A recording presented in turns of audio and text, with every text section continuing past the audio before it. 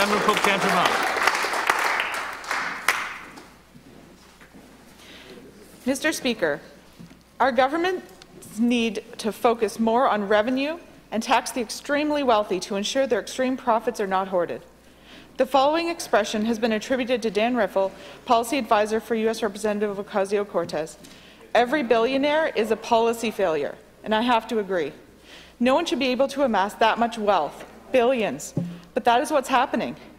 There is staggering inequality in Canada and globally, and it's on the rise. Many workers and small business owners have been hit the hardest by the pandemic, while billionaires in Canada have seen their wealth grow by $78 billion over the last year.